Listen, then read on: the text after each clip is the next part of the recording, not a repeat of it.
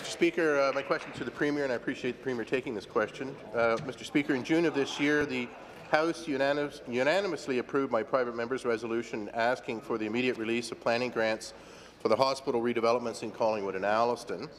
It's now been more than 6 months since my resolution was passed, and nothing has happened. No approvals have been given by this government.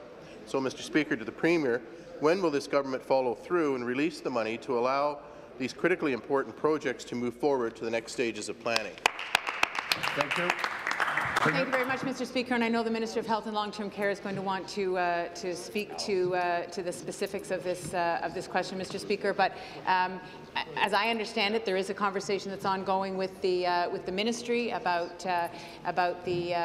the go forward and the next steps, Mr. Speaker. And I look forward to us working with the communities to make sure that these plans can move forward, Mr. Speaker. But I know, as I said, the Minister of Health and Long-Term Care will want to give the member the specifics. Thank you. Supplementary.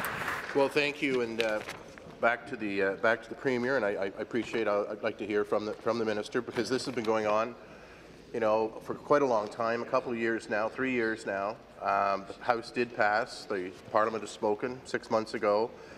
Both hospitals have spent well over $1.5 million of their own frontline health care money to do the planning so far. The Minister's been good, the LHIN's been good to encourage us to keep moving forward, but you haven't flown any money, and it could be up to $12 million each to get through the 5 planning stages of the hospital. It's going to take years, we understand that, and we'd like to get on with the work. So I'd like to hear from the Minister.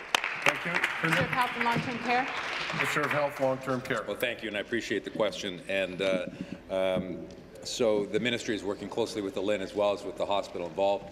The member opposite has been a strong advocate for this hospital and others in and around his riding. The Ministry is currently reviewing planning grants. We anticipate that a decision will be taken very soon. I think we're all anxious to see some progress with regards to this hospital, I would be happy to, if the member opposite wanted to meet with Ministry officials to get a better sense of where things are at, I'd be happy to arrange that.